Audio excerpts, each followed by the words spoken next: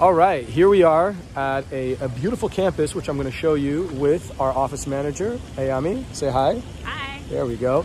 And so we're going to do a quick tour for you at one of the top universities in the world and one of the top in California, and that is the California Institute of Technology. Even though I'm repping my Harvard sweater, we are here and we're going to do a little tour for you in Pasadena, California, where the weather is beautiful.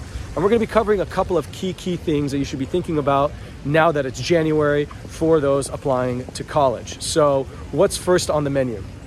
Financial aid. Okay, so in terms of financial aid, hopefully by now you've submitted your FAFSA form. If you have not submitted your FAFSA form, you need to get on top of that. Even though it's due in June, the earlier you submit it, the higher chance you can get financial resources from the university and so forth. Well, by the way, our first stop over here is this interesting, what looks like a auditorium, amphitheater inside, not exactly sure, but it looks pretty cool. So we'll walk by that. And anyway, you want to make sure that you are looking into the FAFSA form, as well as thinking about what different mechanisms and ways you'd be paying for college as soon as possible now.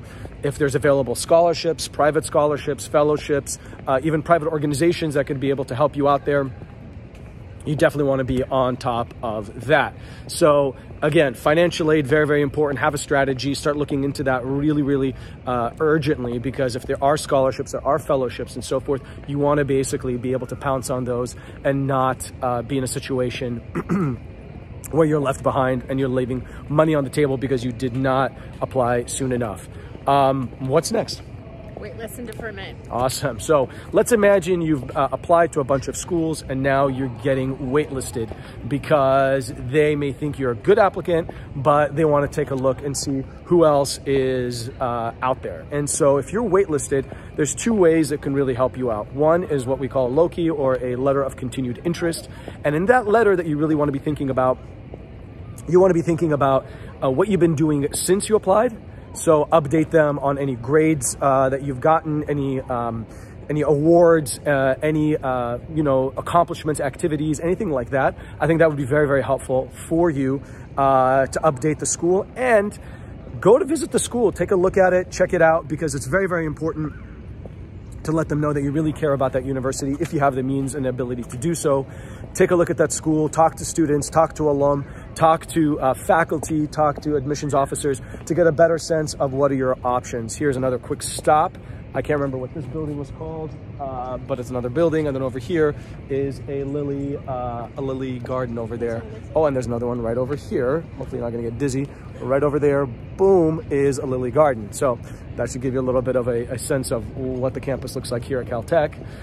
And back to the letters of rec. So you want to be able to talk to even admissions officers to be able to then use their names in the letter of continued interest to give you a better sense of and show the school that you really care, that is your #1 program.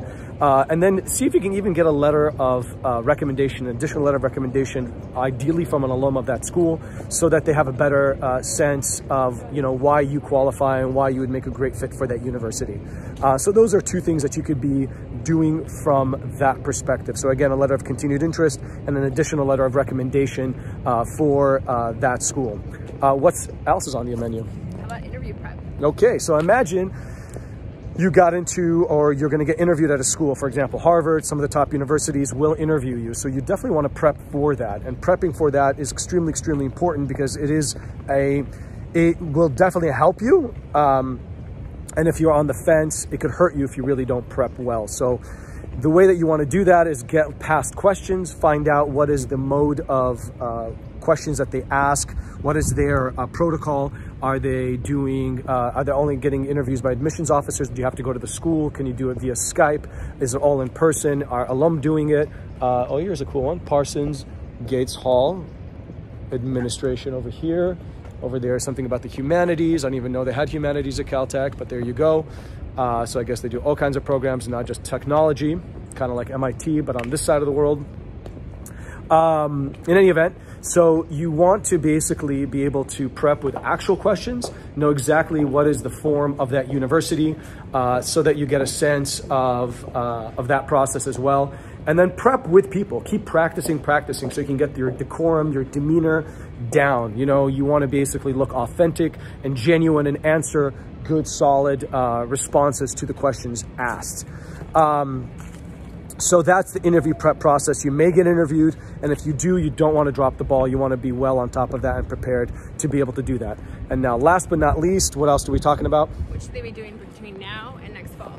Perfect. So again, if you're on the fence, you haven't heard back yet, what should you be doing? Well, I told you about waitlist letters that you should be checking out the campuses. So be proactive. Go check out the campuses. You know, when you do, or if you do, get a sense of figuring out what school you're going to go to. You definitely want to be able to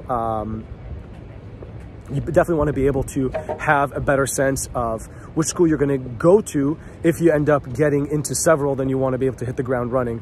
Over there you can see some Cal students who are doing all kinds of cool stuff. Technical, I assume. In any event, so you want to basically check out the campuses. You want to be proactive about doing volunteer work, proactive about your classes, proactive about all kinds of stuff. That way, even if you get waitlisted, you have something to talk about. If you go check out the campus, you'll know exactly which school you want to go to because you've checked it out during this down period, and so forth. And you also can be proactive, as I said, about classes, volunteer experiences, just general accomplishments to kind of add to your profile should you, again, be waitlisted. So I think that should basically cover the main 4 points: financial aid, interview prep, waitlist strategy, as well as what you should be doing while you are waiting to hear back from the universities. Again, Right Track can help you with all that stuff. And for those thinking about applying next fall, we also have a number of programs that could prep you throughout this whole period to get you really to hit the ground running for next year. Just hit us up on info@righttrackadmissions.com. That's us saying bye-bye from Caltech and giving you a nice tour of this awesome campus. Sayonara.